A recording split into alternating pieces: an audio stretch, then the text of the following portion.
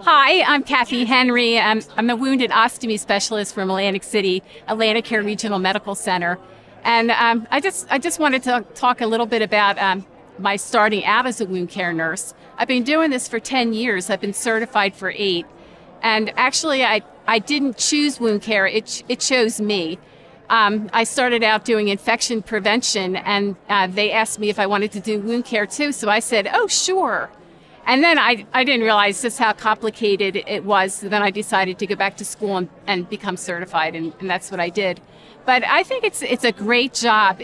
I'm very passionate about my work because it's a job where you can really give and you can see your results.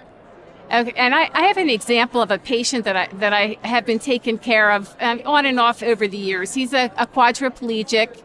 Related to a gunshot wound years ago, and he has pressure ulcers, terrible pressure ulcers. And so I typically work a Monday through Friday schedule, and he was admitted to the hospital on Friday, and I didn't see him until Monday. So when I walked into the room and he realized who I was, he said to me, "It's my wound nurse." And he was like, you could see that he was so excited to have me be there to help him out because, you know, the other nurses, they can do treatments, but not like the wound care nurse. So that's my story. You know, I feel that every time I have an interaction with a wound or an ostomy patient, it gives me a good feeling because I feel like I'm giving back.